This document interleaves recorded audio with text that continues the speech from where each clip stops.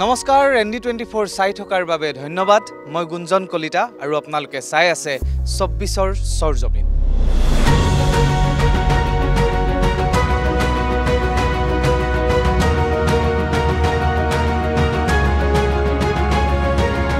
ইতিমধ্যে আমি আপোনালোকক দেখুৱাইছো গুৱাহাটী লোকসভা সমষ্টিৰ অন্তৰ্গত 10টাকৈ বিধানসভা সমষ্টিত ভোটাৰ ৰাইজ কেনে আছে তেওঁলোকে বিচাৰে কি সমস্যাৰে তেওঁলোক ভাৰাক্ৰান্ত হৈ আছে চাওক গুৱাহাটী লোকসভা সমষ্টিক লৈ শাসক বিৰোধীয়েনো কি পৰিকল্পনা কৰিছে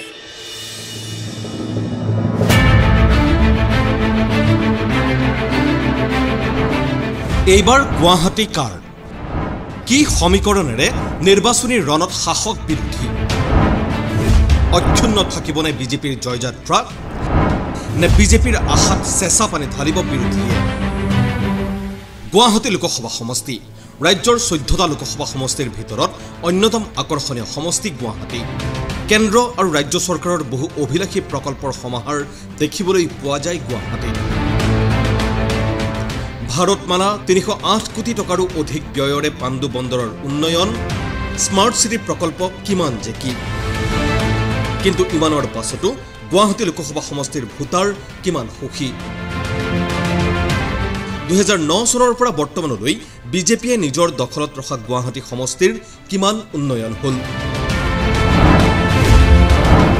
বৰ্তমানৰ সাংসদ 𝐶𝐸𝐻 কাম কাজত কিমান সুখী গুৱাহাটীৰ ভোটাৰ গুৱাহাটী লোকসভা সমষ্টিৰ সাংসদ 𝐶𝐸𝐻 বাইদেৱে আমাক ইয়াত কোনো অনুদান দিয়া নাই খবৰো লোৱা নাই আমি কিমান কষ্ট পাই আছো কিন্তু আজিলৈকে মানে চৰকাৰে কোনো ব্যৱস্থা লোৱা নাই খালি ভোটহে লাগে কিন্তু ৰাস্তা ঘাটে কোনো খবৰ নাই আৰু আমি গলে কইবলে হ'ব সাংসদৰ ভূমিকা জিৰো আমি এতিয়ালৈ আমি দেখাই নাই একো পোৱা নাই আমি কোন পায় একো পোৱা নাই সুবিধাবিলাক পাইছেনে আৰু পোৱাই নাই উন্নতি পোৱা নাই ঘৰ পোৱা নাই হাতীয়ে পাতাৰ খেতিখিনিটা গোটাই খাই পেলাই তাৰ কাৰণে আমি এটা চাৰু কোম্পানীত সোমালো আৰু আমাৰ নিচিনা গৰীব মানুহ এই অসমত নাই এনেকুৱা ৰাস্তা মানুহ বজাৰত যাব নাপায় ঘৰৰ পৰা ওলাব নাপায় বানপানী আহিলে যে কি সমস্যা তাক ৰাইজেহে জানে কিন্তু বাইদেউ আহি থাকে বানাবানীতো বাইদেউ আছে ইয়াতে সাৰ্ভিস কৰিব আহিলে কি হ'ব যখন ইলেকশ্যন আহে অখন আমাক ভোট দিয়ক আমি ৰাস্তা বনাই দিম ভোট দিয়ক যখন ভোট দিওঁ অখন আৰু আমাক কোনো দিনক কেয়াৰ নকৰে মানুহে মোৰ ঘৰৰ ৰাস্তা এনেকুৱা বেয়া মানে গাড়ী যাব নোৱাৰে চাইকেল যাব নোৱাৰে মানুহ খোজ কাঢ়িব নোৱাৰা হৈছে এনেকুৱা পাথৰহীন ৰাস্তা গুৱাহাটী লোকসভা সমষ্টিৰ অন্যতম সমস্যা কৃত্ৰিম বান ৰোধৰ ক্ষেত্ৰত কি ভূমিকা ললে সাংসদে খোৱাপানীৰ সমস্যা বান খহনীয়া পাহাৰ খনন লেণ্ডশ্লাইডিং আদি সমস্যা সমাধানত কি অৰিহণা যোগালে সাংসদ 𝐶𝐸𝐻 গুৱাহাটীখনৰ উন্নয়নৰ ক্ষেত্ৰত কি দেখা পাইছে উন্নয়ন কাম কাজ হোৱা দেখিছে নে হোৱা নাই দেখিছে কাম কাজ হৈ আছে দেখি আছো কিন্তু পুৰণা গুৱাহাটীখনৰ কিছুমান সমস্যা আছে ধৰক খোৱাপানীৰ সমস্যা কৃত্ৰিম বানৰ সমস্যা এইবোৰ দূৰ হৈছে নে এইবোৰ পানী দূৰ হতো হোৱা নাই পানী কিনি ল'ব লাগে প্ৰত্যেক বছৰতে মানে এবুকু পানী হয় এইবিলাক মানে তো ৱালৰ ইমান মানলৈ পানী হয় বিৰাট অসুবিধা হয় ইয়াত মানে লাষ্ট টাইম পানী এই গেটখনত ইমানলৈকে আহিছে ইয়াত দাগ আপুনি পাব অলপ ভালদৰে আছে এইটো দাগ দিছ ইজ দি দাগ এইয়ে পানীৰ মানে লেভেল এই পানী অহাৰ লগে লগে আমাৰ ঘৰ প্ৰায় একাঠু ডুব গৈছে একোজন মানুহে লাইফ টাইমত এটা ঘৰ বনায় হয়নে চাকৰি কৰি তাতকৈ বেছি তাৰ আৰ্ণ নহয় সেই ঘৰবিলাকত যদি ইমান পানী ঘৰত পানী উঠে প্ৰতি বছৰে লাষ্ট ফিউ ইয়াৰ্ছ কণ্টিনিউৱাছ খোৱাপানীটো এতিয়া জাইকাটো লৈছোঁ তাতো মানে আমাৰ ছমাহ অহা নাছিল এতিয়া আৰম্ভ হৈছে ছমাহ মানে নাহিলে বিশেষকৈ আমাৰ হাজিৰা কৰে না আমাৰ এইবিলাক হাজিৰা কৰা মানুহৰ অলপ প্ৰব্লেম হয় উপায় নাই চলিবতো লাগিবই আৰু ল'ৰা ছোৱালী পঢ়া পাতি বহুত দিগদাৰ গুৱাহাটী টাউনত চলা মানে জানে আৰু মানুহে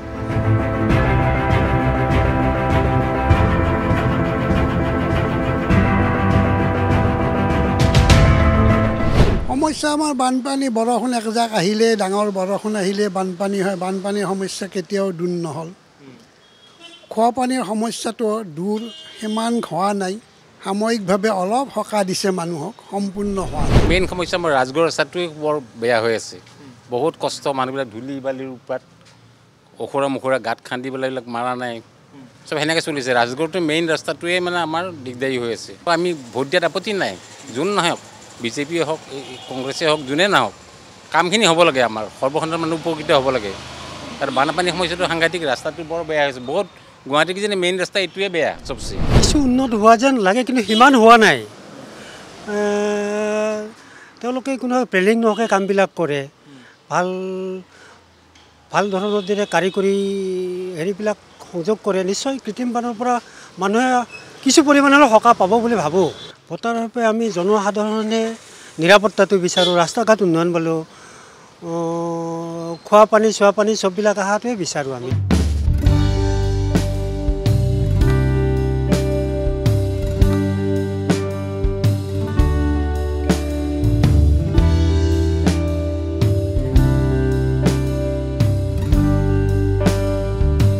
মহানগৰীৰ জোনালীত আমি আছোঁ আৰু ইয়াৰ কেইবাগৰাকীও জ্যেষ্ঠ নাগৰিক তথা ভোটাৰ আমাৰ সৈতে আছে আৰু তেওঁলোকৰ পৰা পোনে পোনে মই মন্তব্য ল'ম কাম কাজটো একো হোৱাই নাই আমি যিবিলাক সাংসদ এবাৰ পঠিয়াইছিলোঁ অসমৰ কোনটো সমষ্টিৰ সাংসদে পাৰ্লিয়ামেণ্টত মাত মাতিলে আমাৰ গৰাকীৰ কথা বাদেই আমাৰ গৰাকী যি আমি পঠিয়ালোঁ তেওঁ মাতিলে নে কিবা আশাৰ কথা কিবা কথা ৰাইজৰ সমস্যা কিবা তাত হেৰি ক'লেনে নাই কোৱা সেইকাৰণে আমি আৱেগত ভোট দিওঁ আমি আৱেগত ভোট দি আজি এই ভুল কৰি আছোঁ যোগ্যজনক আমি নিদিওঁ আৱেগত দিওঁ আৰু কিবা পাৰ্টি হাৱা আহিলে দিওঁ সেয়ে আৰু এতিয়া কথাটো হৈছে আমি যিমানে নবকোঁ পাৰ্টিবিলাকে বিশেষকৈ ৰুলিং পাৰ্টিয়ে যোনে ফাণ্ডত টকা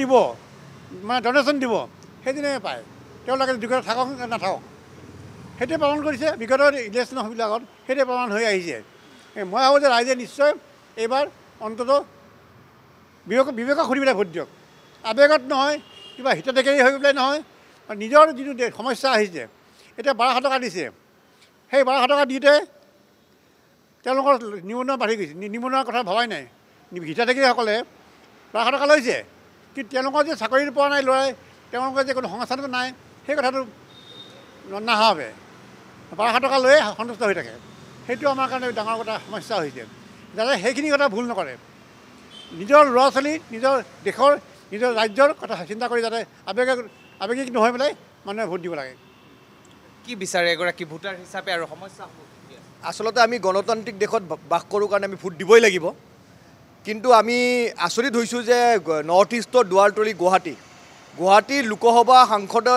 আজিলৈকে কোনো ধৰণৰ কথা কোৱা আমি শুনা পোৱা নাই এজন সাংসদৰ কিমান পাৱাৰ লোকসভাত কোৱাৰ লগে লগে গোটেই নেশ্যনেলত এইটো প্ৰকাশ হ'ব কিন্তু তেওঁলোকে নকয় কিয় নকয় তেওঁলোকৰ দক্ষতাটো নাই নে তেওঁলোকক কোনোবাই নক'বৰ কাৰণে বাধ্য কৰায় যে সাংসদক বক্তব্য নাৰাখিবৰ কাৰণেতো সাংসদ বনাই লাভ নাই তেওঁ সমস্যাবোৰৰ কথা কওক কিমান সমস্যা আছে বানপানীৰ সমস্যা খোৱা পানীৰ সমস্যা নিবনুৱাৰ সমস্যা মূল্যবৃদ্ধিৰ সমস্যা তেওঁৰ দলৰ ৰাইজেহে তেওঁ সাংসদ পাতিছে কিমান সাংসদ আহিল আৰু গ'ল কোনেওতো হিষ্ট্ৰীত নাম থ'ব পৰা নাই যিখিনি বলিষ্ঠভাৱে কৈছে যিখিনি বলিষ্ঠ তেওঁলোকৰ ডিমাণ্ডখিনি ৰাখিছে ৰাইজৰ হয় তেওঁলোকে হিষ্ট্ৰীত নাম থৈছে এনেই নামত সাংসদৰ নামটো লৈ কি হ'ব 5 বছৰ পিছত বেলেগ সাংসদ আহিব চ' মই অনুৰোধ কৰোঁ যে এইবাৰ ৰাজনৈতিক দলসমূহেও যেন এজন যোগ্য সাংসদ দিয়ে আৰু সাংসদসকলেও নিজে বিবেকক সোধক যে আমি কি কাৰণে সংসদত যাম আৰু ৰাইজেও এতিয়া আৱেগৰ সময় নাই কাৰণ নিবনুৱা অৱস্থা আমি দেখিছোঁ মূল্যবৃদ্ধিৰ অৱস্থা দেখিছোঁ সকলো সমস্যাই চাৰিওফালে গ্ৰাস কৰিছে এনেকৈ হ'লে ইকনমিক্সটো কলপছ হৈ যাব পলিটিচিয়ানেতো ইকনমিক্স ঠিক নকৰে ইকনমিক্স ঠিক কৰিব ইকনমিক্সতে কিন্তু এতিয়া কি হৈছে পলিটিচিয়ান মানুহ যি কয় তাকেই হোৱা হৈছে চ' আমি অনুৰোধ কৰিছোঁ দেশৰ মূল্যবৃদ্ধি ৰোধৰ কাৰণে দেশৰ সুস্থিৰ অৱস্থাৰ কাৰণে জাতি ধৰ্ম নিৰ্বিশেষে এজন ভাল সাংসদ গুৱাহাটীৰ পৰা যোৱাটো বিচাৰোঁ কি বিচাৰে গুৱাহাটীৰ ভোটাৰ হিচাপে ইয়াৰ সমস্যা আপুনি কি দেখা পাইছে সমাধানৰ পথ কি আছে আৰু সাংসদক লৈ কি আশা কৰিব পাৰি আমি আশা কৰোঁ যে সাংসদক আৰু বেছিকৈ দেখা পাওঁ যাতে তেওঁৰ লগত আমাৰ মানে স্পৰ্শ খুবেই কম কিন্তু আমাৰ তৰফৰ পৰা ক'ব খোজোঁ যে এই নিৰ্মাণৰ কাম আৰু বিভিন্ন ৰাস্তা পদূলি বনোৱা কাম এইবোৰ ঠিকমতে আগবাঢ়ি গৈ আছে আমাৰ সুন্দৰ ফ্লাইঅভাৰ এখন ইয়াত বনালে এইটো কৰাৰ পিছৰ পৰা আমাৰ ৰাস্তাত এতিয়া মানে বাচ্চা আৰামছে ৰাস্তা ক্ৰছ কৰিব পাৰে বহুত সুবিধাও হৈছে কিন্তু এই আমাৰ যিজন সাংসদ আছে তেখেতক আমি দেখাই নাপাওঁ তেখেতৰ লগত অলপ স্পৰ্শ বেছি হ'লে ভাল হয় বুলি মই ভাবোঁ।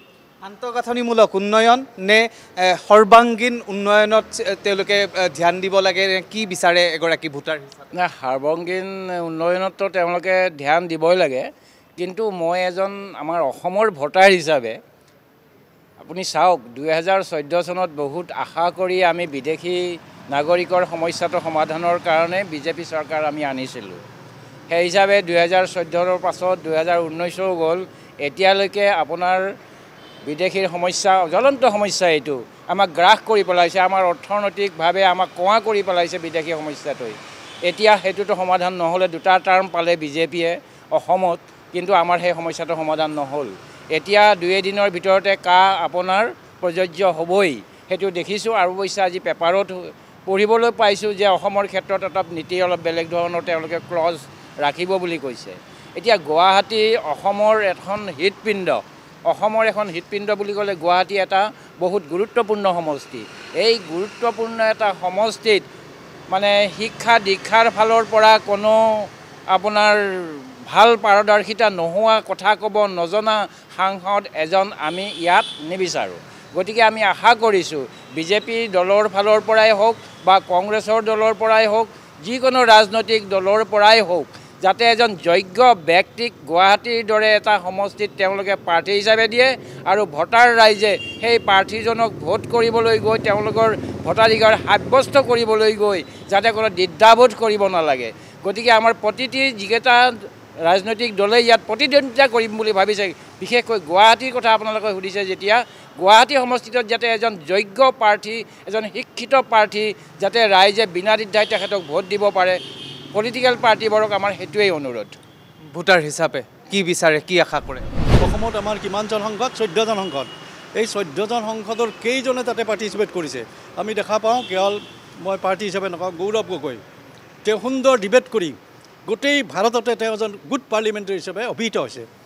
আমাক তেনেকুৱা পাৰ্লিমেণ্ট লাগে। আগতে হেমবৰৰ দৰে পাৰ্লিমেণ্টৰ, দীনেশ গোস্বামীৰ দৰে পাৰ্লিমেণ্ট লাগে। এতিয়া আমাৰ ইয়াৰ যিটো সংসদ, মই নাম ক'বলৈ বেয়া লাগিছে, তে কোনোদিন ইয়াত দেখা দেখি নাই। সংসদৰ এটা প্ৰধান কাম হৈছে মানুহৰ যিটো এছপিৰেশ্যনছ, মানুহৰ যিটো অভাৱ অভিযোগ, আমাৰ এই লোকেলিটিৰ যিটো অভাৱ অভিযোগ, যিটো এছপিৰেশ্যন, সেই এছপিৰেশ্যনৰ কথাটো তেওঁ শুনিব লাগে। হি অৰ C should come and to have a discussion with আছ, যে আমাৰ কি সমস্যা, সেই সমস্যাবিলাক তেওঁ তাতে এপ্ৰপ্ৰিয়েট ফৰামত তেওঁ দাঙি ধৰিব লাগে। এজন সংসদৰ দায়িত্ব হৈছে সেইটো। অকল যে ইলেকশ্যন হয় মই তাতে যাই MP-ৰ কোৱাৰ্টাৰ গাড়ী চাৰি লৈ বহি থাকোঁ, সেইটো কথা হ'ব নালাগে। কোটি কোটি টকা পায়, সেই কোটি কোটি টকা সেই ফাণ্ডত কোনো ধৰণৰ হিচাপ, কোনো ধৰণৰ ষ্টেটমেণ্ট নাথাকে। গতিকে মই ভাবোঁ এই নেক্সট ইলেকশ্যনত যেতিয়া আহে, তেতিয়া পাব্লিক আৰু সেই কেণ্ডিডেটৰ মাজত এটা মিটিং এখন হ'ব লাগে, ইণ্টাৰেকশ্যন হ'ব লাগে। আমি কুৱেশ্যন কৰিম, তেওঁ উত্তৰ দিব লাগে, অ'পেন ডিবেট।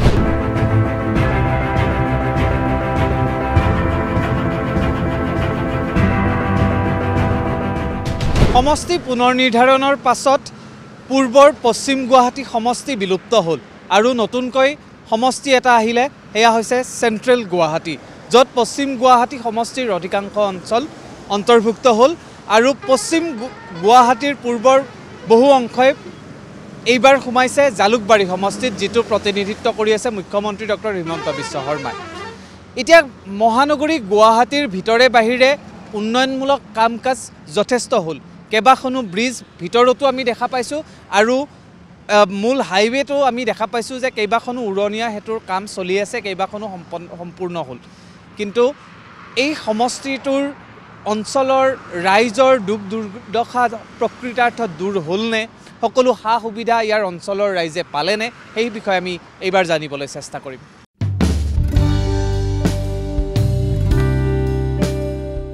এয়া হৈছে মহানগৰৰ গোটানগৰ অঞ্চল আৰু পূৰ্বতে এয়া পশ্চিম গুৱাহাটী সমষ্টিৰ অন্তৰ্গত আছিল, কিন্তু এইবাৰ জালুকবাৰী সমষ্টিত এই অঞ্চলটো সোমাইছে। ইয়াৰ ৰাইজ ইয়াত আছে, তেওঁলোকে এটা পথ, তেওঁলোকৰ গাঁৱলৈ অহা যোৱা কৰা, ঘৰলৈ অহা যোৱা কৰা এটা ৰাজহুৱা পথৰ কাৰণে তেওঁলোকে ইয়াত সমবেত হৈছে। এই ৰাস্তাটো বনাব লাগে, তেওঁলোকৰ যাতায়াতৰো অসুবিধা আছে। সবিশেষ তেওঁলোকৰ পৰা জানিবলৈ চেষ্টা কৰিম। বাইদেউ কওকচোন যে আপোনালোকৰ এই অঞ্চলটোত প্ৰধান কি সমস্যা আছে?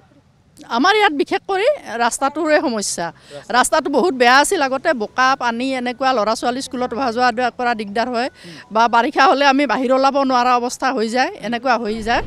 এইটো আমাৰ ইয়াতে ধৰক আমি যিখিনি ওপৰত বসবাসকাৰী পানীটো আছেই বাৰু সেইটো নকওঁৱেই এতিয়া মূলতঃ আমাৰ এই ৰাস্তাটোক লৈ আমাৰ যথেষ্ট পৰিমাণে জটিল আমি হেৰি পাইছোঁ যোৱা 40 বছৰে আমি এই একেবাৰে কেঁচা ৰাস্তাটোৰে পাহাৰত অহা যোৱা কৰোঁ ল'ৰা ছোৱালী অহা যোৱা কৰা বা বয়সীয়াল মানুহ অহা যোৱা কৰা যথেষ্ট পৰিমাণে আমাৰ অসুবিধা হৈছে খোৱা পানী এটা গোটেই গুৱাহাটীৰে এটা সমস্যা আপোনালোকৰ ইয়াত কি আছে আমাৰ ইয়াত বৰ্তমান আমি সাপ্লাই পানীটো লওঁ এক টাইম কিন্তু কেতিয়াবা আৰু প্ৰব্লেম হ'লে আৰু 3-4 দিনলৈকে নোহোৱা হৈ যায় পানীটো তেতিয়া আমাৰ কষ্ট হয় কিনিব লগা হয় কিনিব লাগিলে আমাৰ গাড়ী নুঠে পাহাৰৰ কেঁচা ৰাস্তাই দি কি বিচাৰে সাধাৰণ ভোটাৰ আমাৰ MLA আমাৰ সমষ্টি তেওঁ যেহেতু প্ৰতিনিধি তেওঁ যাতে আমাৰ সমস্যাখিনি শুনক আৰু আমাৰ ৰাস্তাই হওক পানীয়ে হওক আমাৰ যিখিনি সমস্যা আছে সেইখিনি সমাধান কৰি দিয়াটোৱে বিচাৰোঁ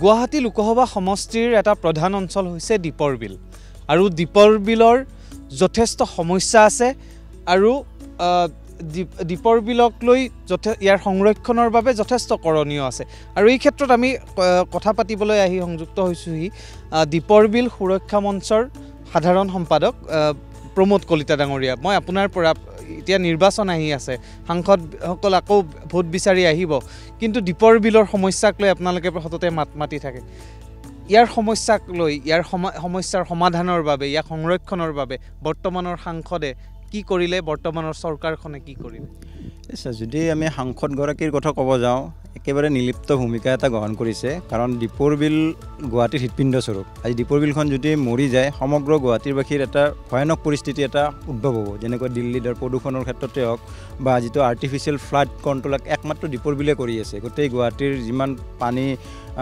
মানে বাৰিষা কালত যিমান জমা হয় চব দীপৰ বিলত আহি পৰে যাৰ কাৰণে গুৱাহাটীবাসী বহুখিনি সকাহ পায় মানে দীপৰ বিলৰ পৰা কিন্তু দীপৰ বিল সংৰক্ষণৰ ক্ষেত্ৰত সম্পূৰ্ণভাৱে ব্যৰ্থ হৈছে এই সাংসদগৰাকীৰ লগতে বৰ্তমানৰ চৰকাৰখনো অকল বৰ্তমানৰ চৰকাৰ নহয় বিগত সময়ছোৱাৰ চৰকাৰসমূহেও দীপৰ বিলক কেৱল ডাম্পিং গ্ৰাউণ্ড হিচাপে ব্যৱহাৰ কৰি থাকিলে কিন্তু দীপৰ বিলৰ যি জৈৱ বৈচিত্ৰ্যৰ যি চহকী সেইটো পুনৰুজ্জীৱিত কৰাৰ কাৰণে কোনো পদক্ষেপ গ্ৰহণ নকৰিলে যদিও শেহতীয়াভাৱে যি বাজেটত 100 কোটি টকা পুনৰুজ্জীৱিতকৰণৰ কাৰণে ধাৰ্য কৰা হৈছে এতিয়া প্ৰশ্নটো হ'ল এই পুনৰুজ্জীৱিত যিটো কৰাৰ দীপৰ বিলৰ মানে ধাৰ্য কৰা হৈছে বাজেট সেইটোৱেদি আপোনাৰ ডাম্পিং গ্ৰাউণ্ডটো উঠাবনে নুঠায় গুৱাহাটীৰ যি পানী লেতেৰা পানী বা জাবৰ দীপৰ বিলত পেলাই থকা হৈছে সেইটো বন্ধ হ'বনে নহয় বা দীপৰ বিলৰ যি আউটলেট মানে বন্ধ কৰি ৰাখিছে চৰকাৰীভাৱে বন্ধ কৰি ৰাখিছে তো সেইবিলাক খুলিবনে নুখুলে কাৰণ এই বিভিন্ন ধৰণৰ যি প্ৰশ্ন আমাৰ মনত উদয় হৈছে এই 100 কোটি টকাতে যদি সেই কামবিলাক নকৰি অন্যান্য কিবা কাম কৰে বা পৰ্যটনৰ ক্ষেত্ৰখনত তেখেতসকলে গুৰুত্ব আৰোপ কৰিছে কিন্তু পৰ্যটনৰ ক্ষেত্ৰখন গুৰুত্ব আৰোপ কৰাৰ আগতে দীপৰ বিলখন আগে মানে সুস্বাস্থ্য বা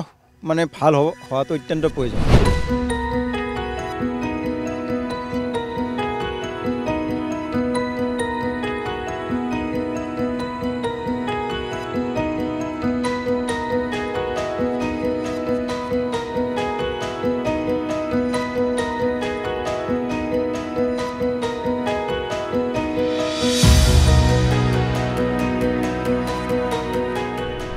কিছুমান কাম হৈছে কিছুমান কাম হৈ আধৰুৱা হৈ আছে সেয়াই আৰু খোৱা পানী আপোনালোকৰ আছেনে ইয়াতে খোৱা পানী মানে আমাৰতো এইফালে অলপ পানীৰ প্ৰব্লেম এটা চলিও আছে আমাৰ এইখিনিত কিন্তু দেই পানীৰ প্ৰব্লেম এটা চলি আছে তথাপিও আৰু সেইখিনি ধৰক যি কি অলপ চব হেৰি হৈছে প্ৰব্লেমবিলাক আছে বহুত প্ৰব্লেম আছে বহুত প্ৰব্লেম আছে বিচাৰিব যে এইবাৰ সমাধানটো হোৱাটো বিচাৰোঁ কমপ্লিটলি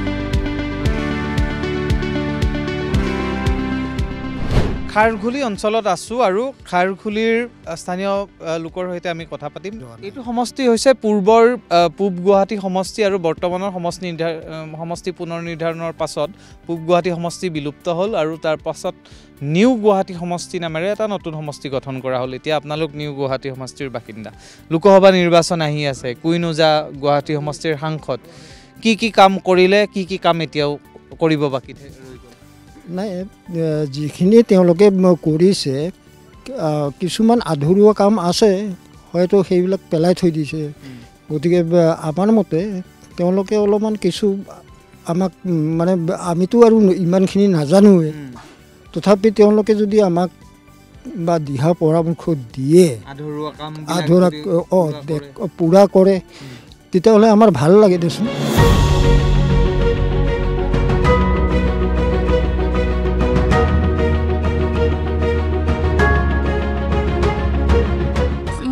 গাঁৱৰ শিলহাকুত আছিলে আৰু মোক যোৱা 28 ফেব্ৰুৱাৰী যোৱা বছৰ 2023ত উচ্ছেদ কৰিলে। তাৰ পাছত চৰকাৰে আমাক কোনো ধৰণৰ জাননী দিয়া নাছিলে যেতিয়া আমাক উচ্ছেদ কৰিলে। উচ্ছেদ কৰাৰ পাছতো আমাক খবৰ লোৱা নাই আৰু আমি এই ধৰ্ণাস্থলীত ধৰ্ণা দিয়ে আছোঁ আজি 2 বছৰে হ'ল। তথাপিও চৰকাৰৰ ঘৰলৈ আমি এতিয়ালৈকে ক'বলৈ গ'লে 50খনতকৈ অধিক মেমৰেণ্ডাম আমি দিছোঁ, কিন্তু মেমৰেণ্ডামৰ একো উত্তৰ আমি এতিয়ালৈকে পোৱা নাই।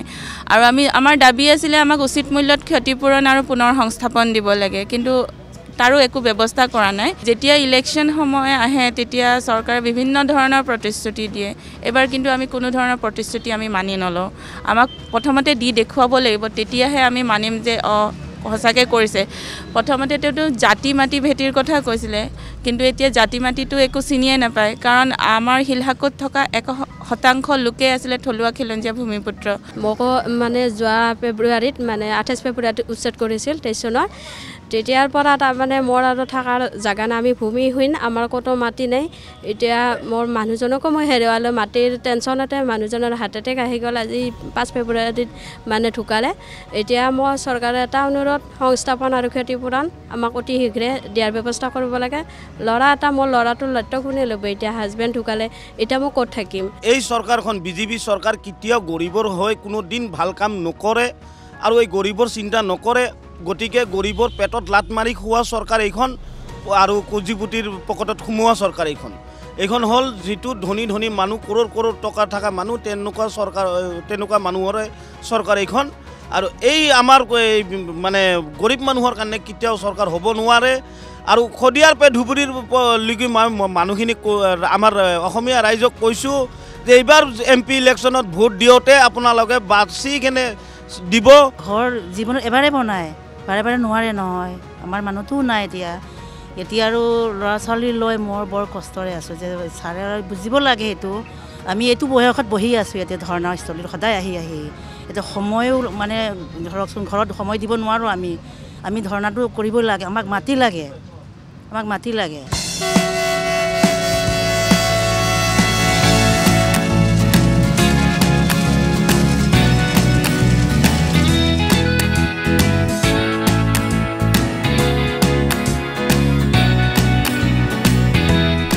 চন্দ্ৰপুৰত আচলতে আমি গুৱাহাটী লোকসভা সমষ্টিৰ এটা অন্তৰ্গত এলেকা আৰু 52 নং দিছপুৰ সমষ্টি, এতিয়া নতুনকৈ ডিমৰীয়া সমষ্টি। আচলতে আমি লোকসভাৰ কাম কাজনো কি, লোকসভাৰ এগৰাকী সাংসদে কি ধৰণে উন্নয়ন কৰে এইবোৰ আমি দেখিবলৈ পোৱা নাই ইয়াত থাকি। আৰু যদি আপুনি সমস্যাৰ কথা ক'বলৈ যায় 100 এবোৰী সমস্যা আছে। এই সমস্যা সমাধানৰ ক্ষেত্ৰত কিন্তু চৰকাৰ সম্পূৰ্ণৰূপে ব্যৰ্থ হৈছে। বিজেপি চৰকাৰে এই সমস্যাসমূহ, ৰাইজৰ যিবোৰ সমূহীয়া সমস্যা, এই সমাধান কৰাৰ কাৰণে যি ধৰণে পদক্ষেপ ল'ব লাগিছিল, সি লাগিলে সাংসদে হওক, সি লাগিলে বিধায়কে হওক বা সি পঞ্চায়ত প্ৰতিনিধি হওক, আমি সকলোৰে ব্যৰ্থতাই দেখি পাইছোঁ। মানে উন্নয়ন বিশেষ দেখা নাই। এই চৰকাৰখনে আমাক যিটো ঢোল ঢাল বাজাই যিটো আমাক উন্নয়নৰ আমাক দিছিল, ৰাস্তা দিছিল, সেইটো আমি আজিলৈকে হোৱা দেখা নাপালোঁ। প্লাছ সাংসদগৰাকী আজিলৈকে আমি চন্দ্ৰপুৰবাসীয়ে প্ৰত্যক্ষই নকৰিলোঁ, কেতিয়াও আমাৰ ইয়াত নাহিলেই। তাৰপিছত ইণ্ডাষ্ট্ৰীবিলাক এটাৰ পিছত এটা ইণ্ডাষ্ট্ৰী বন্ধ হৈ গ'ল। তাৰে পিছত আমাক আভুৱা ভৰালে যে ইয়াত থাৰ্মেল প্ৰজেক্টটো বন্ধ কৰিব, কিন্তু ইয়াত ছ'লাৰ ছিষ্টেমেৰে ইয়াত থাৰ্মেল উৎপন্ন হ'ব, পাৱাৰ উৎপন্ন হ'ব, সেইটো আজিলৈকে হৈ নাহিল। তে ৰাইজৰ 100 এবোৰী সমস্যাৰ পিছতো যে আমাৰ বিধায়ক, আমাৰ সাংসদসকলে যে মৌন হৈ থাকিল, কি কাৰণত তেখেতসকল মৌন হৈ থাকিল, সেই কথাটো আজি আমাৰ প্ৰশ্নৰ আহিছে। গতিকে আমি আশা কৰিম ইয়াৰে মানুহখিনিকো অলপ দৃষ্টি দিয়ক। এইখিনিও মানুহ হয়, চন্দ্ৰপুৰবাসীও মানুহ হয়, আমিও 52 নম্বৰ দিছপুৰ সমষ্টিৰ আমিও ভোটাৰ হয়, ভোটাৰ ৰাইজ। গতিকে বাকীখিনিক যেনেকৈ চৰকাৰসকলে চাইছে, উত্তৰ গুৱাহাটীক যেনেকৈ চাইছে, চন্দ্ৰপুৰকো একবাৰ চাওক।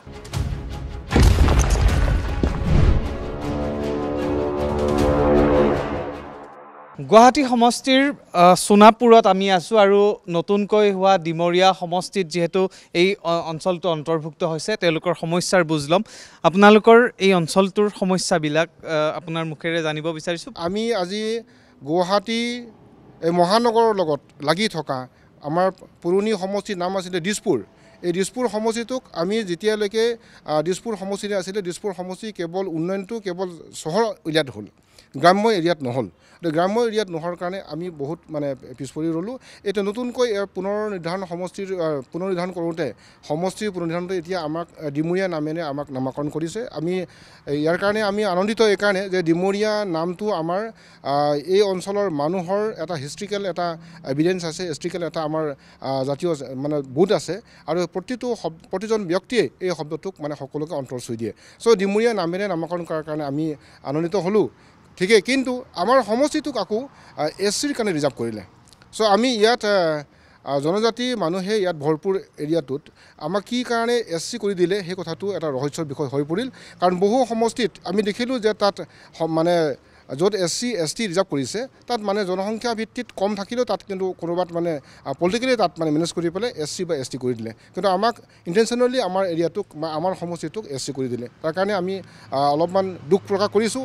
আমি চৰকাৰক দাবী জনাইছিলোঁ যে এই সমষ্টিটো অন্ততঃ ৰিজাৰ্ভ নকৰিলেও ইয়াত মুক্তভাৱে ৰাখিবৰ কাৰণে আমি দাবী জনাইছিলোঁ। আজি চৰকাৰে এক ৰাজনৈতিক খেলৰ অংকৰ কাৰণে আজি আমাক এই যিখিনি কাৰ্বি আংলঙৰ বাহিৰত বসবাস কৰা কাৰ্বিসকলক আমাক এই ৰাজনৈতিক অধিকাৰৰ পৰা বা জনজাতিৰ সম্পূৰ্ণ মৰ্যাদাৰ পৰা আমাক বঞ্চিত কৰি ৰাখিছে। আজি বৰ্তমান যিখন আমি সমষ্টি পালোঁ ডিমৰীয়া সমষ্টি, এই ডিমৰীয়া সমষ্টিত 1 লাখৰো অধিক কাৰ্বি লোক আছে। কিন্তু সেই কাৰ্বি লোক আজি কি কয় জনজাতি মৰ্যাদা নোপোৱাৰ বাবে আজি আমি জেনেৰেল হৈ আজি আমাৰ সমষ্টি SC লৈ গ'ল। SC বনালে হয়, কিন্তু নিৰ্বাচন আয়োগক আমি দিল্লীলৈ গৈ আমি স্মাৰকপত্ৰ দিছোঁ, গুৱাহাটীত দিছোঁ, কিন্তু তেখেতসকলে আমাৰ স্মাৰকপত্ৰ বা হিয়াৰিঙত যিখিনি আমি তথ্য দিছিলোঁ অলপো আমাৰ কথা নুশুনিলে। ভাৰত চৰকাৰ বা অসম চৰকাৰে বৰ্তমান ডিমৰীয়া সমষ্টি যে বনালে, ডিমৰীয়া ট্ৰাইবেলসকলৰ কাৰণে 80% ট্ৰাইবেলৰ কাৰণে কি ট্ৰাইবেলৰ কাৰণে কাম কৰিলে আমি হিচাপ দিয়ক। তাৰপিছত আমি কি ধৰণৰ ভোট দিব লাগে সেই হিচাপ আমি ডিমৰীয়াবাসী ৰাইজে সেইখিনি কথা ভাবিম। আৰু ট্ৰাইবেলংগে সেইখিনি অলৰেডি অৰ্গেনাইজ কৰিছোঁ। প্ৰত্যেকটো গাঁও প্ৰত্যেকটো সমষ্টিত আমি অলৰেডি অৰিজিনেল কৰিছোঁ যে ডিমৰীয়াত থকা ট্ৰাইবেলসকল চৰকাৰখনে ডিপ্ৰাইভ কৰিছে। গতিকে এইবাৰ ট্ৰাইবেলসকল একগোট হোৱাটো অত্যন্ত প্ৰয়োজন আৰু সেইটো প্ৰতিশ্ৰুতি বা সেইটো প্ৰতিশোধ লোৱাৰ বাবে আমি অলৰেডি গাঁও ছাৰ্ভে চলাইছোঁ আৰু সেইখিনি কৈছোঁ যে ডিমৰীয়াবাসীৰে সজাগ হোৱাটো অত্যন্ত দৰকাৰ। কাৰণ চৰকাৰখন আমি অত্যন্ত লাজ পাইছোঁ বা দুখ পাইছোঁ, কাৰণ ট্ৰাইবেলসকলক নিষেধ কৰা ষড়যন্ত্ৰ কৰিছে। জনতাৰ ক্ষোভ আছে, সাংসদ 𝐸𝐴লৈ ভোটাৰৰ বহু প্ৰশ্নও আছে। নিজৰ কাৰ্যকালত কি কৰিলে 𝐸𝐴? সাংসদ হিচাপে মই কিমানখিনি কৰিছোঁ আজি মই মুঠেও মই ছেটিছফাইড নহয়। কোভিড পৃষ্ঠ 19ত জয় হ'লোঁ। 21 মাৰ্চৰ পৰাই 2 বছৰ লকডাউন। আমাৰ ফাণ্ডবিলাক মন্ত্ৰী ডাঙৰীয়া সিদিনা আপুনি ভাষণত শুনিছে কৈছে পাৰ্লিয়ামেণ্টত, তেখেতে দুখ কৰিছে যে মই তেখেতসকলৰ দৰমহাও কাটিব লগা হ'ল, তেখেতসকলৰ ফাণ্ডো কাটিবলগীয়া হ'ল। তাৰপিছত ৰাইজে যিমানখিনি আশা কৰিছিলে আমি সিমানখিনি তেওঁলোকক আমি সেৱা দিব নোৱাৰিলোঁ। তথাপি মই যিমানখিনি পাৰোঁ স্কুলবিলাকত, তাৰোপৰি বহুকেইখন স্কুল, নামঘৰ, 2টাকৈ মন্দিৰৰ কাম চলি আছে, ৰাস্তা ঘাট, তেনেকৈ বহু কাম প্ৰতিটো 10টা সমষ্টিত অলপ চলপকৈ চবতে কামবোৰ হৈছে। মই হয়তো খাটিয়ান এটা দিব পাৰোঁ, মই এখন বুকলেট বনাব পাৰোঁ, কিন্তু মই ভাবোঁ তাৰ পৰানো কিমানখিনি। কিন্তু মই যদি মনেদি কামখিনি কৰিছোঁ সেইখিনি কাম মোৰ কাৰণে মই নিজেই ছেটিছফেকশ্যন নহয়, ৰাইজ কেনেকৈ হ'ব? কাৰণ আমি বহুত কৰিব পাৰিলোঁহেঁতেন। চৰকাৰৰ যিবোৰ CSR আগতে পায় বিভিন্ন কোম্পানীৰ পৰা সেইবোৰো বন্ধ হৈ আছিল। আমি অনুৰোধ কৰাৰ পিছত মই যোৱা কেইদিনমান আগতে 2খন এম্বুলেঞ্চ মোৰ নিজৰ ঘৰৰ পৰা মই দিছোঁ, এখন NRLৰ পৰা দিছোঁ। হয়তো মই যদি লকডাউন নহ'লহেঁতেন মই 10-20খন দিব পাৰিলোঁহেঁতেন। কোভিড সৃষ্ট পৰিৱেশেই হওক, বিভিন্ন অসুবিধাৰ বাবে আপুনি হয়তো সন্তুষ্ট নহয় বুলিয়ে আপুনি ক'লে। আৰু গুৱাহাটী লোকসভা সমষ্টি বুলি ক'লে যদিও বা গুৱাহাটী, কিন্তু সামৰি আছে পশ্চিম গুৱাহাটী গোৱালপাৰা সমষ্টিৰ পৰা আৰম্ভ কৰি 10টাকৈ সমষ্টি। এতিয়া প্ৰধানতঃ কিন্তু গুৱাহাটীৰ সমস্যা বুলি ক'লে বাইদেউ আমাৰ সন্মুখত প্ৰথমেই আহে কৃত্ৰিম বান, দ্বিতীয়তে আহে খোৱাপানীৰ সমস্যা, তৃতীয়তে আহে পাহাৰ লেণ্ডশ্লাইডিং যিটো হয়। প্ৰধানতঃ এই 3টা সমস্যা বুলি আমি ক'ব পাৰোঁ। এই 3টা সমস্যা, প্ৰধান সমস্যা 3টা সমাধানৰ ক্ষেত্ৰত আপোনাৰ অৰিহণা কি? মই সংসদত যেতিয়া গৈছোঁ প্ৰথম মই উত্থাপন কৰিছিলোঁ, মোক বোবা বুলি কৈছে, নিমাতী কন্যা কৈছে, বহুত কৈছে। মই বহুতবাৰ বহুত কথা উত্থাপন কৰিছোঁ। মই বানপানীৰ গৰাখহনীয়া, প্ৰধানতঃ মোৰ খোৱাপানীটো মই প্ৰথম কৈছিলোঁ গুৱাহাটীত সেই সময়ত। আপোনালোকে জানে যে ইয়াৰ আগৰ চৰকাৰখনে বহুত খেলি মেলি কৰি থৈ গ'ল, যেনেকৈ দলংবিলাক হোৱা নাছিলে ডিব্ৰুগড়। এই যি এটা কাম কৰি থৈ গ'ল সেইটোৰ পৰা কি হ'ল, বহুত মানে আমি পিছ পৰি গ'লোঁ। কিন্তু মাননীয় মুখ্যমন্ত্ৰীৰ নেতৃত্বত আপোনালোকে দেখিছে ইতিমধ্যেই খোৱা পানী আমাৰ ঘৰলৈকেও আহিছে, খোৱা পানী দিয়া আৰম্ভ হৈ গৈছে। আৰু গুৱাহাটীৰ মানুহে অহা বছৰৰ ভিতৰত সকলোৱে পানী পাব। সেইটো মই অতি সুখী যে মই সেই অন্ততঃ চৰকাৰে সেইখিনি কাম, যিহেতু মোৰ সেইটোৱে মূল হেৰি আছিলে ৰাইজৰ ওচৰত, যে খোৱা পানী অন্ততঃ মাননীয় মুখ্যমন্ত্ৰীয়ে সেইখিনি কাম কৰিলে। আৰু যিটো আপুনি কৈছে কৃত্ৰিম বানপানীটো অকল মানে অসম নহয়, এইটো মানে চহৰত মই কালিও দেখিছোঁ, পৰহিও দিছোঁ, নলা নৰ্দমাবিলাক আমি অকণমান সচকিত, অলপ সচেতন সকলোৱে হোৱা প্ৰয়োজন আছে। বহুতে আপোনাক সমালোচনাও কৰিব খোজে, সেই প্ৰসংগটো সুধিব বিচাৰিছোঁ যে কয় যে 𝐶 সাংসদত মাত নাই, 𝐶 সমষ্টিৰ মানুহে আহি বিচাৰিলে বিচাৰি নাপায়, এই যিটো অভিযোগ আপোনাৰ প্ৰতি থাকে, এইটোৰ প্ৰত্যুত্তৰ আপুনি কেনেকৈ দিব? মই প্ৰত্যুত্তৰ নিদিওঁ। মই নিজা কাম মই কৰি আছোঁ। ইউটিউবত চালে মই সাংসদত মাত মাতিছোঁ নাই, ইউটিউবত আছে, চালে হ'ল গোটেইকেইটা বিষয়। আৰু আমি প্ৰশ্ন দিওঁ, প্ৰত্যেকবাৰে আমি বহুত প্ৰশ্ন দিওঁ, সেইবিলাক আমাক লিখিত উত্তৰ দিয়ে, কাৰণ ষ্টাৰ্ট কুৱেশ্যন বহুত কম আহে। আৰু এইবাৰো মই যেতিয়া আমাৰ মহিলা সবলীকৰণৰ যি 3% হ'ল, মই শ্লিপ দিছিলোঁ, মন্ত্ৰীকো ক'লোঁ, কিন্তু ইমান বেছি কোৱা মানুহ মই ক'ব নাপালোঁ। মই কৈছোঁ মই কান্দি দিব মন গৈছে, মানে মই সুবিধাটো নাপালোঁ। প্ৰথম যেতিয়া কৈছোঁ স্পীকাৰ ছাৰে সকলোতকৈ বেছিকৈ তেখেতে প্ৰশংসা কৰিছে যে গুৱাহাটীৰ MP সকলোতকৈ মানে বেছিকৈ মানে ইয়াত 0 আৱাৰত বা 377ত কৈছে। কিন্তু এতিয়া আমি সেই সুবিধাবোৰ পোৱা নাই, কাৰণ সেইবোৰ নাম্বাৰিং থাকে বা লটাৰী হয়। সেইকাৰণে আমাৰ বহুতকে কয়, তপনক কৈছে, প্ৰধানক কৈছে, বহুত কেইজনকে কৈছে, মানে মাত নামাতে। ইচ্ছা থাকিলেও কেতিয়াবা ক'ব নোৱাৰি, কিন্তু আমি মন্ত্ৰীসকলক লগ ধৰি আমাৰ সমস্যাবিলাকৰ কথা আমি কওঁ, আমি প্ৰশ্ন দিওঁ, প্ৰশ্নৰ উত্তৰ আমাক দিয়ে। কিন্তু আমি যিটো কথা মই অলপ আগতে ক'লোঁ, মই নিজেই মোৰ ছেটিছফেকশ্যন মোৰ হোৱা নাই, কাৰণ আমি বহুত ভাবি পেলাই ভাবিছিলোঁ কিবা কৰিম, কিন্তু 100% কৰিব কোনো নোৱাৰে। কিন্তু আমি এতিয়া মোৰ সমষ্টি 10টা সমষ্টিত মই এদিনো ঘৰত নাথাকোঁ, তোমালোকে নিজেই জানা। আৰু এইখন চোতালত মই বহি থাকোঁ, মই ঘৰৰ ভিতৰতে নাথাকোঁ, আনকি মই অফিচ ৰুমতো নাযাওঁ, ইয়াতে চবকে বহি চাহ পানী খাই পেলাই ইয়াতে মই কথা পাতি থাকোঁ। মইতো মানুহক লগ নকৰা কথাটো হ'বই নোৱাৰে। কোনোবাই যদি ভাবিছে সেইটো কথা ক'লে মোৰ বদনাম হ'ব, সেইটো আৰু উপায় নাই। কিন্তু মই মানুহক লগ নকৰা কথা, আৰু সমষ্টি এটা ডাঙৰ সমষ্টিত মই বেছিভাগ গাঁৱত থাকোঁ। 2009 চনৰ পৰা 2009-2014 বিজয়া বাইদেউ আছিলে, তাৰপাছত আপুনি আহিলে। দীৰ্ঘদিন ধৰি বিজেপিৰ দখলতে থকা সমষ্টি গুৱাহাটী, আৰু বিশেষকৈ মহিলাৰ দখলত আছে। গতিকে এইবাৰ 2024ত যদি দলে সিদ্ধান্ত লয়, বা সেয়াটো আপোনালোকে বেছি ভালকৈ গম পাব, যে কি ভাবিছে 24ত আপুনি পুনৰ নিৰ্বাচনত অৱতীৰ্ণ হ'ব নে কিবা আৰু অন্য দায়িত্ব ল'ব? মইতো সদায় এটা কথাই কওঁ, দলৰ সিদ্ধান্তই সেই সিদ্ধান্ত। কৰ্ম কৰি গৈ আছোঁ, আৰু দলৰ প্ৰতি, দলৰ নেতৃত্বৰ প্ৰতি বিশ্বাস আছে। আৰু মই আজিলৈকে মোৰ বিৰুদ্ধে দেখা নাই পোৱা বা কিবা ক'ব পাৰে, তাত বাহিৰে ৰাজনীতি কৰা মানুহ, মই আজি 1985ৰ পৰা ৰাজনীতি কৰিছোঁ, 79ৰ পৰা 6 বছৰ আন্দোলন কৰিছোঁ। মোৰ বিৰুদ্ধে কোনো ধৰণৰ কথা ৰাইজে বেলেগ ক'ব নোৱাৰে। আৰু গুৱাহাটীবাসীয়ে মোক ইমান মৰম কৰে, সেইটোতো আৰু বেলেগ। তেওঁলোকৰ ওচৰলৈ মই যাওঁ বা নাযাওঁ, সেইটো মানে কোনো পাৰ্থক্যই নকৰে। মই য'তেই যাওঁ বহুত মৰম পাওঁ। সেইকাৰণে মই গুৱাহাটীৰ বাহিৰত যিখিনি মানুহ সদায় লগ নাপাওঁ, বৰক্ষেত্ৰী, হাজো, সেইবিলাক ঠাইত আগতে বহুত দিগদাৰ আছিলে, কিন্তু এইবাৰ সেই 2টা সমষ্টি নাই, তাৰ সলনি নতুন সমষ্টি হৈছে। তেওঁলোককো মই ঘৰে ঘৰে লগ ধৰিব লাগিব। আৰু আমাৰ কৰ্মীসকল বহুত ভাল, তেওঁলোকে পোৱা নোপোৱাৰ হিচাপটো বহুত নকৰে। তেওঁলোকে দিন ৰাত একাকাৰ কৰি কেতিয়াবা খুব প্ৰকাশ কৰে যদিও, তেওঁলোকৰ কাৰণে আমাৰ দলটো আজি ইমানখিনি আগবাঢ়িছে। তেওঁলোকে বহুত কষ্ট কৰে। সেইকাৰণে মই ভাবোঁ যে দলে যি সিদ্ধান্ত লয়, মই মোৰ কৰ্ম কৰি গৈছোঁ। 33% আসন মহিলাৰ কাৰণে সংৰক্ষিত কৰিব বিজেপিয়ে, সেই ক্ষেত্ৰত আপুনিতো নিষ্কণ্ঠ হৈয়ে আছে। চাওক, মইতো নিজকে বহুত গৌৰৱ অনুভৱ কৰোঁ। এখন সদনত গৈছোঁ, যিখন সদনত আজি কাশ্মীৰক মুক্ত কৰা হ'ল, ভাৰতৰ অংগ কৰা হ'ল, 370 ধাৰা উঠাই দি পেলাই মুছলমান মহিলাসকলক 3 তালাকৰ পৰা মুক্তি দিয়া হ'ল।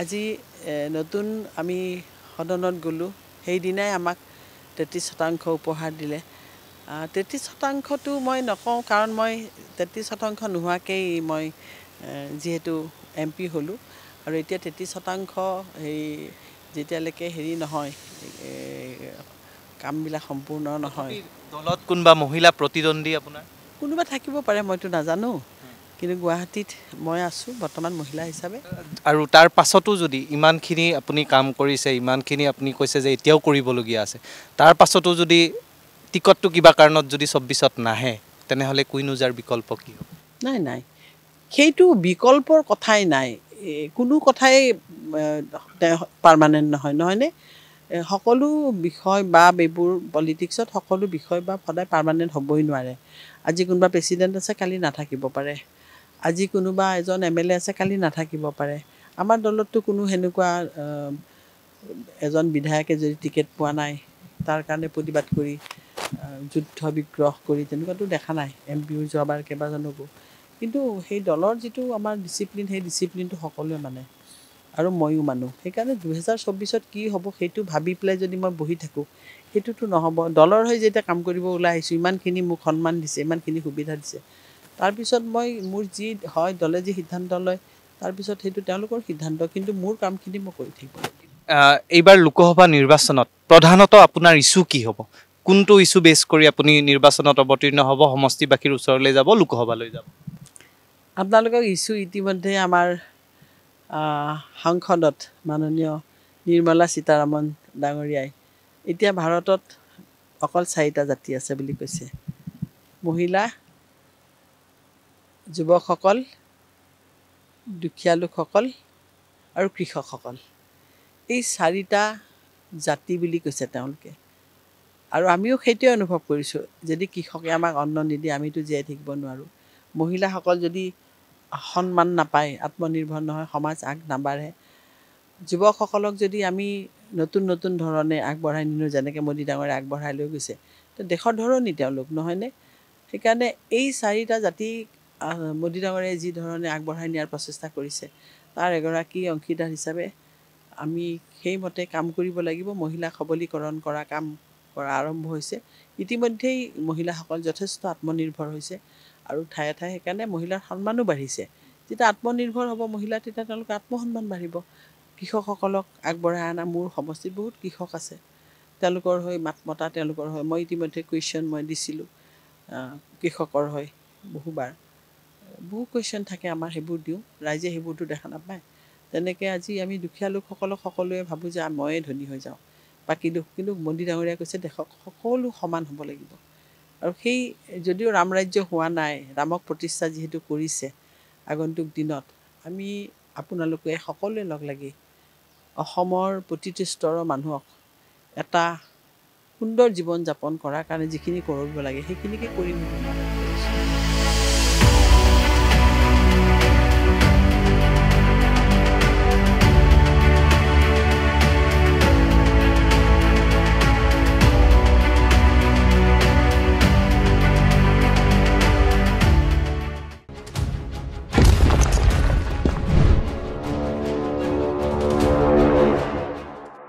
মোগলৰ আক্ৰমণ শৰাইঘাটৰ শেষ ৰণ নিৰ্বাচনৰ কিমান যে উপনাম কিন্তু প্ৰধান কাম হৈছে জনতাৰ উন্নয়ন গুৱাহাটী লোকসভা সমষ্টিত কিমান উন্নয়ন হ'ল ভোটাৰে কি পালে কি নাপালে কোনবোৰ সমস্যা সমাধান হ'ল কোনবোৰ সমস্যাৰ সমাধানৰ প্ৰতিশ্ৰুতি আজিও প্ৰতিশ্ৰুতি হৈয়ে ৰ'ল চাওঁ হকচোন সমষ্টিটোৰ আন কেতবোৰ দিশ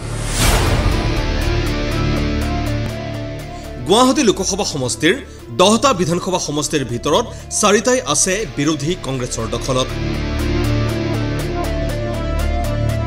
পশ্চিম গোৱালপাৰা বিধানসভা সমষ্টি বৰ্তমান কংগ্ৰেছী বিধায়ক আব্দুৰ ৰছিদ মণ্ডলৰ দখলত আছে যদিও এইবাৰ সমষ্টিটো সংৰক্ষণ কৰা হৈছে জনজাতিৰ বাবে সেয়ে এতিয়া ৰাজনৈতিক ঠিকনা সলনি কৰিবলৈ উদ্বাউল হৈ পৰিছে ৰছিদ মণ্ডল যে সমষ্টি পুনৰ নিৰ্ধাৰণ হ'ল তাৰ পাছত কিন্তু আপুনি সমষ্টি হাৰা এই মুহূৰ্তত কিন্তু আপোনাক সমষ্টি হাৰা বুলি ক'ব বিচাৰিম সমষ্টি হাৰা কথাটো মই মানি নলওঁ কাৰণ কংগ্ৰেছ দলে যেতিয়া য'ত যি দায়িত্ব দিয়ে সেই দায়িত্ব পালন কৰোঁ অৱশ্যে আপুনি যিটো অৰ্থত কৈছে গোৱালপাৰা পশ্চিম সমষ্টি গোৱালপাৰা পশ্চিম সমষ্টিৰ আগৰ যি সীমা সেই সীমাটোক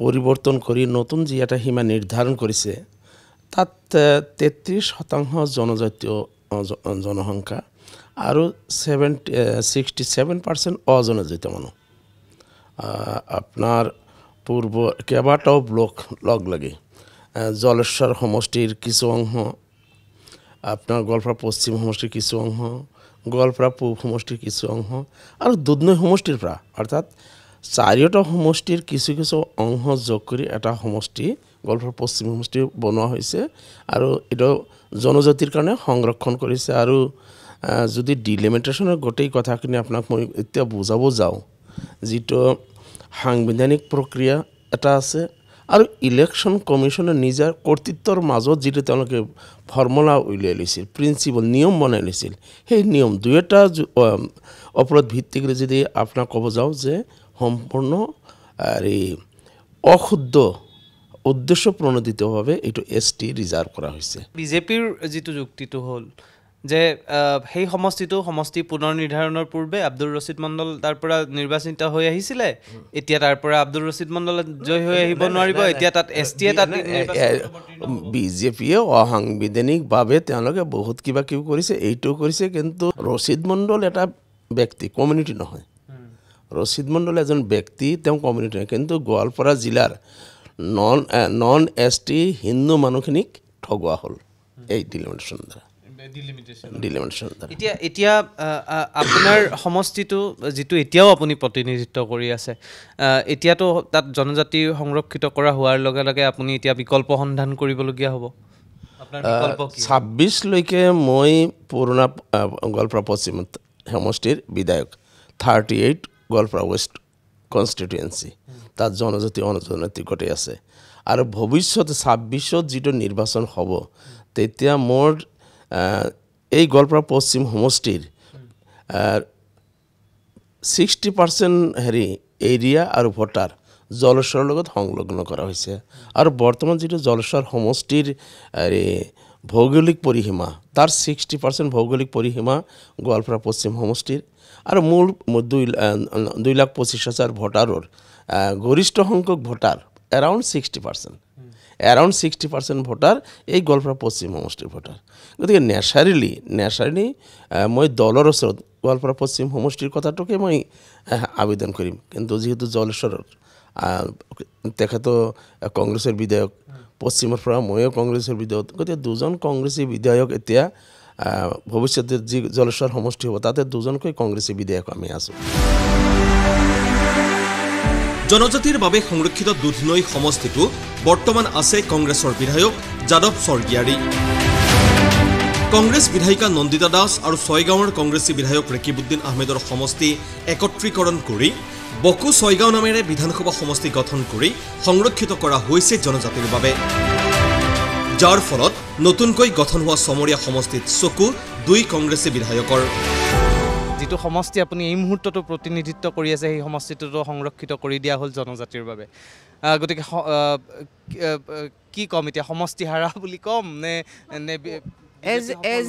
এজ এ কংগ্ৰেছী মানুহ আমাৰ কংগ্ৰেছ দলটো সমগ্ৰ অসমত খিচৰিত হৈ আছে তো কংগ্ৰেছী এজন MLA দুটা টাইম জিকাৰ পিছত তেওঁৰ সমষ্টি হেৰুৱা বুলি ক'ব নোৱাৰি সমষ্টি ইফাল সিফাল হ'ব পাৰে সমৰীয়া সমষ্টিটোক আমি দেখা পাব পাৰোঁ যে আপুনি প্ৰতিনিধিত্ব কৰিব আজিৰ তাৰিখত সমৰীয়াত যিটো বৰ্তমান মোৰ 15খন পঞ্চায়ত আছে আৰু সেইফালৰ পৰা ছয়গাঁও সমষ্টিৰ 8খন পঞ্চায়ত আছে সেইফালৰ পৰা আমি দুইজনে নিজৰ নিজৰ এলেকাত আমি ডেভেলপমেণ্টেল কাম কৰি আছোঁ আমি আমাৰ মাজত কোনো ডিফাৰেন্স নাই আৰু সময়ত যিটো আলোচনা হ'ব হাইকমাণ্ডে যি সিদ্ধান্ত হ'ব সেইমতে আমি মানি চলি কাম কৰি যাম সমৰীয়াত আপোনাৰ পঞ্চায়ত আপোনাৰ সমষ্টিৰ পঞ্চায়ত বেছি আছে মই যিহেতু যোৱাবাৰ মোৰ যিটো এলেকাত মই ভাল ভোট দিছিলোঁ কংগ্ৰেছক এইবাৰো মই তাতকৈ বেছি দিয়াৰ কাৰণে কাম কৰিম আৰু একেখিনি মানুহ একেখিনি ৰাইজৰ লগত মই জড়িত হৈ আছোঁ আৰু যোৱাবাৰতকৈ এইবাৰ বেছি ভোট পাব কংগ্ৰেছে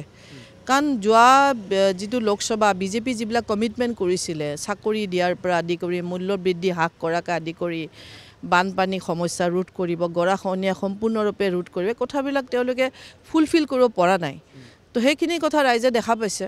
ৰাইজে যিবিলাক আশা ভৰসা কৰি বিজেপিক ভোট দিছিল সেইখিনি পূৰ্ণ কৰিব পৰা নাই বিজেপিয়ে। সেইকাৰণে ৰাইজে ইয়াৰ এটা প্ৰতিফলন ঘটাব আৰু সেইকাৰণে চাব যে যোৱাবাৰতকৈ এই লোকসভাটোত কংগ্ৰেছে বেছি ভোট পাব।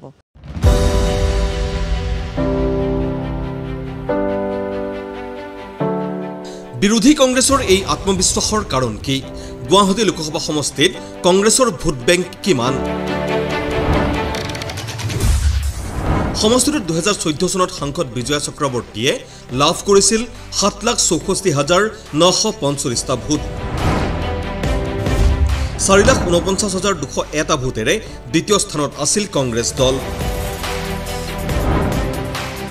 2019 চনত সাংসদ 𝐶𝐈𝐿𝐿 অভিলেখ সংখ্যক লাভ কৰিছিল 10,08,936টা ভোট। 6,63,330টা ভোটেৰে দ্বিতীয় স্থানত আছিল কংগ্ৰেছ। কিন্তু এইবাৰ সমষ্টি পুনৰ নিৰ্ধাৰণে সলনি কৰি দিলে গুৱাহাটী সমষ্টিৰ ৰূপৰেখা। শেহতীয়াকৈ নিৰ্বাচন আয়োগে প্ৰকাশ কৰা তথ্য অনুসৰি গুৱাহাটী লোকসভা সমষ্টিৰ বৰ্তমানৰ মুঠ ভোটাৰৰ সংখ্যা 20,13,145 গৰাকী। ইয়াৰে 9,92,720 জন পুৰুষ ভোটাৰ আৰু 10,20,425 গৰাকী মহিলা ভোটাৰ।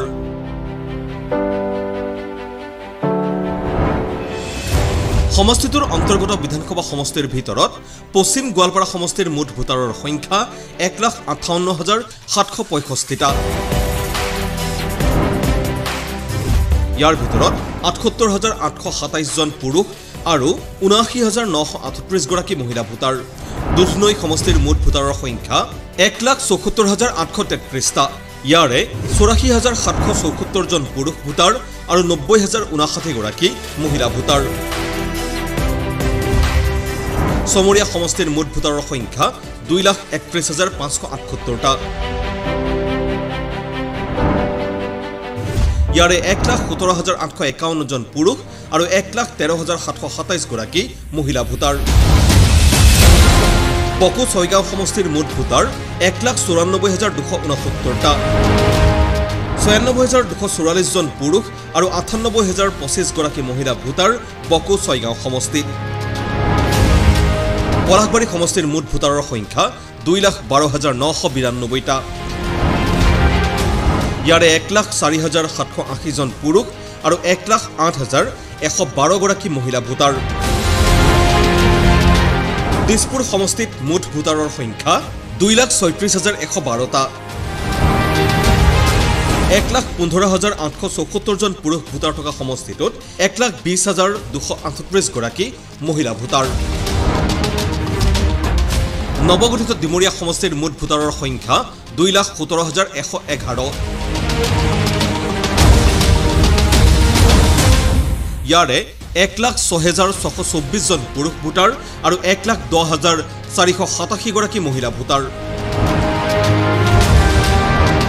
নতুন গুৱাহাটী সমষ্টিৰ মুঠ ভোটাৰৰ সংখ্যা 1,92,921টা। ইয়াৰে 94,054 জন পুৰুষ ভোটাৰ আৰু 98,867 গৰাকী মহিলা ভোটাৰ। কেন্দ্ৰীয় গুৱাহাটী সমষ্টিৰ মুঠ ভোটাৰ 1,92,179। ইয়াৰে 96,015 জন পুৰুষ আৰু 96,164 গৰাকী মহিলা ভোটাৰ।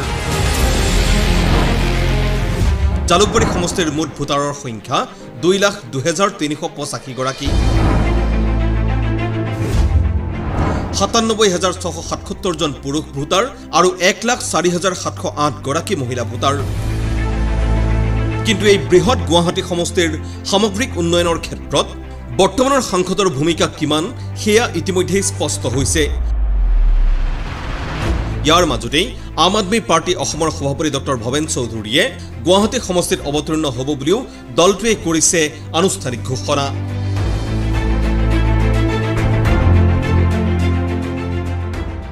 প্ৰথমতে ৰাইজৰ মাজলৈ যাবলৈ আমি ব্যৱস্থা কৰিছোঁ। আমাৰ যিসকল সদস্য আছে গুৱাহাটীৰ সেই সদস্যসকলৰ লগত আমি কেনেধৰণে আমি আগত আমি ৰণনীতি প্ৰস্তুত কৰিছোঁ আৰু এতিয়া আমি ৰাইজৰ ওচৰলৈ গৈ আছোঁ।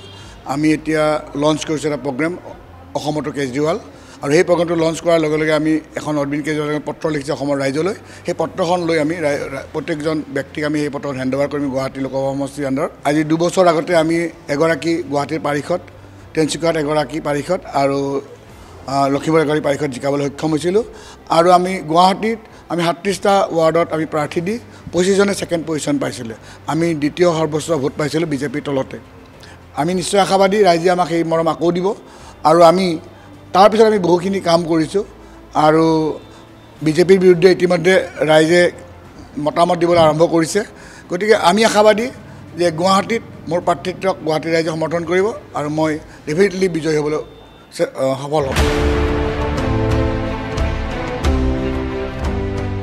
2014 চনৰ লোকসভা নিৰ্বাচনতো গুৱাহাটী লোকসভা সমষ্টিত আছিল আপৰ প্ৰাৰ্থী 2014 চনত আপৰ প্ৰাঞ্জল বৰদলৈয়ে লাভ কৰিছিল মাত্ৰ 4809টা ভোট তেনেস্থলত সমষ্টিটোত দ্বিতীয় স্থানত থকা কংগ্ৰেছ দলে আম আদমি পাৰ্টিক আসনখন এৰি দিবনে নিদিয়ে সেয়াও এতিয়ালৈকে স্পষ্ট হোৱা নাই সৰ্বোপৰি 10 বছৰ পূৰ্বে মাত্ৰ 4809টা ভোট পোৱা আম আদমি পাৰ্টিয়ে বৰ্তমান 20,13,145 গৰাকী ভোটাৰ থকা গুৱাহাটী লোকসভা সমষ্টিত জয়ী হ'ব পৰাকৈ অতি কমেও 10-11 লাখ ভোট লাভ কৰিবলৈ কিমান দূৰ সক্ষম হ'ব সেয়াও হ'ব লক্ষণীয় আৰু যদিহে আম আদমি পাৰ্টিক কংগ্ৰেছে সমষ্টিটো এৰি দিয়ে তেন্তে কংগ্ৰেছৰ তৃণমূলৰ কৰ্মীয়ে আম আদমি পাৰ্টিৰ সপক্ষে ভোটদান কৰিবনে নকৰে সেয়াও এই মুহূৰ্তলৈকে স্পষ্ট হোৱা নাই কোনো দলে যদি কোনোবা কাবা বেলেগ এটা দলৰ কাৰণে নিজৰ স্থিতি বা ভেটি বা সিট এৰি দিয়ে নিৰ্বাচনত আমি সকলো পলিটিক্যাল পাৰ্টি আমি নিৰ্বাচন কেন্দ্ৰিকে ৰাজনীতি কৰিছোঁ তে আমি কেতিয়াও মানে মই ভাবো যে আমি কেতিয়াও আমাৰ বেলেগ এটা দলক আমি নিৰ্বাচন কেন্দ্ৰিক আমাৰ সিটবোৰ এৰি দিব নালাগে আমি আগৰ উদাহৰণ দিছোঁ য'ত ধৰি লওক এসময়ত অসমত এজিপিৰ গোটেই ভোটখিনি ট্ৰান্সফাৰ হৈ বিজেপিলৈ গুচি গ'ল কিয়কনে তেওঁলোকে বিগ ব্ৰাদাৰ স্মল ব্ৰাদাৰ খেলিছিল তে হেনেকে আমি আমাৰ জায়গাটো এৰি দিব নালাগে মই হেতুৱে কৈছোঁ কিন্তু তথাপিতো এটা বৃহত্তৰ স্বাৰ্থত ইণ্ডিয়া এলায়েন্স হৈছে য'ত আমি বৰ্তমান এই শাসক দলক আমি প্ৰতিৰোধ কৰিব বিচাৰিছোঁ গোটেই দলটো মিলি তাত যদি হেনেকুৱা কিবা আমাৰ দলে উচিত ভাবে হেতু আমাৰ সেই কমিটিখনে কৰিব আমাৰ সভাপতিৰ ওপৰত বিশ্বাস আছে ভূপেন বৰা ডাঙৰীয়া যথেষ্ট অভিজ্ঞতা থকা ব্যক্তি আৰু তেখেতে যথেষ্ট চ্যালেঞ্জ লৈ পেলাই চৰকাৰখনক মানে নিজৰ আমাৰ ৰাইজৰ হৈ পেলাই মানে সেইখিনি আগবঢ়াইছে নিজৰ প্ৰতিনিধিত্বটো আগবঢ়াইছে মই ভাবো তেখেতৰ ওপৰত বিশ্বাস ৰাখি আমি সেইকাৰণে তেখেতক মই মানে কথাষাৰ ক'লো যে আৰু ওপৰতো ক'লো যে আপোনালোকৰ ওপৰত লিডাৰশ্বিপৰ ওপৰত পুৰা বিশ্বাস আছে খালি আমাক যুঁজিবলৈ স্থানটো আমাক দিব লাগে যেন ভৱিষ্যতে আমি ৰাজনীতি কৰিবলৈ সুবিধাটো থাকে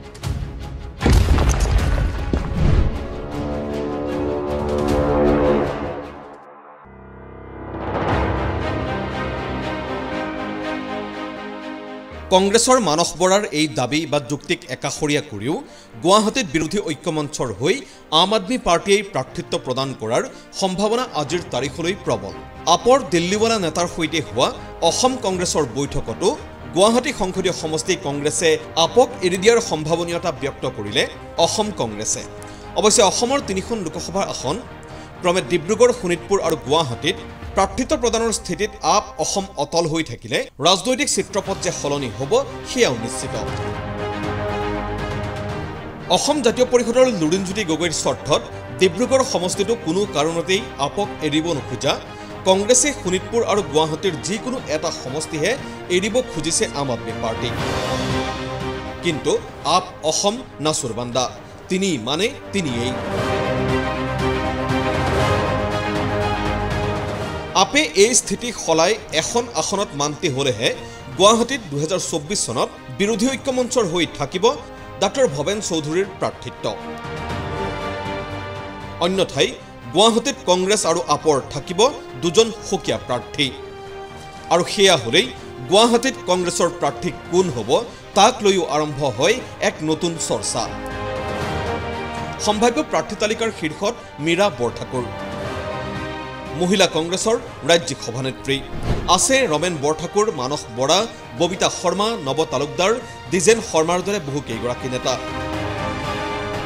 সমান্তৰালকৈ গুৱাহাটীৰ জনগাঁথনি সমষ্টিটোৰ মানচিত্ৰলৈ চাই নগাঁৱত বলিৰ পঠা হোৱা কংগ্ৰেছী সাংসদ প্ৰদ্যুৎ বৰদলৈও হৈ যাব পাৰে দলটোৰ গুৱাহাটীৰ প্ৰাৰ্থী যদিহে নগাঁৱত টিকট বঞ্চিত হৈ প্ৰদ্যুৎ বৰদলৈয়ে বিজেপি বা অন্য দলত যোগ দিয়াৰ পৰা বিৰত থাকে। ইফালে গুৱাহাটীত বিজেপিয়ে এইবাৰো প্ৰদান কৰিব মহিলা প্ৰাৰ্থীকেই দলীয় টিকট। এছ গুৱাহাটী মহিলা পাবই, আপুনি 100% থাকক এইটো কলত, কিন্তু নাম নকওঁ কাৰণ মই যিহেতু মোৰ হাতত লিষ্টখন অহা নাই। লাষ্ট ছিগনেচাৰটো হ'ব লাগিব, তেতিয়া গম পাব, তেতিয়া সেই কেণ্ডিডেটৰ ওপৰত আপুনি সুধিব মোক। বিজেপিৰ এই সিদ্ধান্তই কংগ্ৰেছৰ প্ৰাৰ্থী বাছনিটো পেলাব পাৰে বৃহৎ প্ৰভাৱ। মহিলা প্ৰাৰ্থীৰ বিপৰীতে মহিলা প্ৰাৰ্থীকেই নিৰ্বাচনত অৱতীৰ্ণ কৰিব পাৰে কংগ্ৰেছ দলেও। তেনেস্থলত মীৰা বৰঠাকুৰ অথবা ববিতা শৰ্মাৰ মাজতেই ৰৈ যাবগৈ কংগ্ৰেছৰ টিকট কেন্দ্ৰিক যুঁজ। কংগ্ৰেছৰ টিকট কেন্দ্ৰিক সকলো কথা প্ৰেক্ষাপটলৈ তেতিয়াহে আহিব যেতিয়া আপ অসম আৰু APCCৰ মাজত আসন ভাগ বটোৱাৰাৰ কোনো আশু মীমাংসা নোলাব। আৰু এই সকলো চৰ্চাৰ মাজতেই দিল্লীত ভাৰতীয় জনতা পাৰ্টিৰ ঘোষণা, এইবাৰৰ লোকসভাৰ নিৰ্বাচনত গুৱাহাটী সংসদীয় সমষ্টিত বিজেপিৰ প্ৰাৰ্থী হ'ল বিজুলী কলিতা মেধি।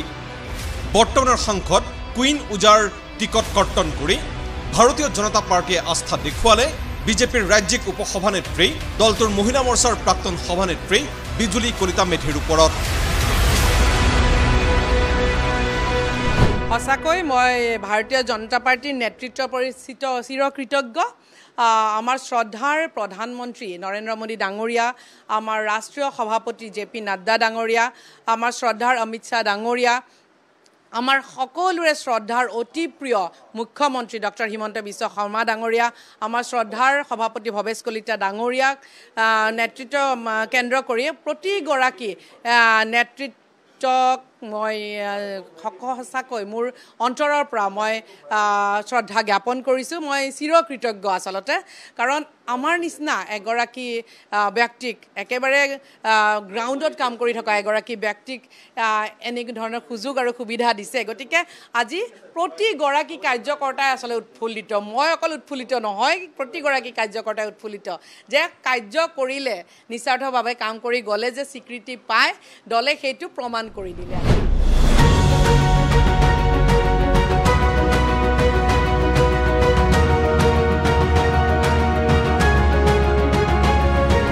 গুৱাহাটী লোকসভা সমষ্টিক সামৰি এয়া আছিল আমাৰ ২৪ৰ চৰজমিন। গুৱাহাটী লোকসভা সমষ্টিক লৈ শাসক বিৰোধীৰ কি পৰিকল্পনা সেয়া আমি দেখুৱাবলৈ চেষ্টা কৰিলোঁ। লগতে দেখুৱালোঁ গুৱাহাটী লোকসভা সমষ্টিৰ ভোটাৰে বিচাৰে কি। ইয়াৰ লগে লগে এই অনুষ্ঠানৰ পৰা মই গুঞ্জন কলিতাই বিদায় লৈছোঁ। চাই থাকিব ND24। নমস্কাৰ।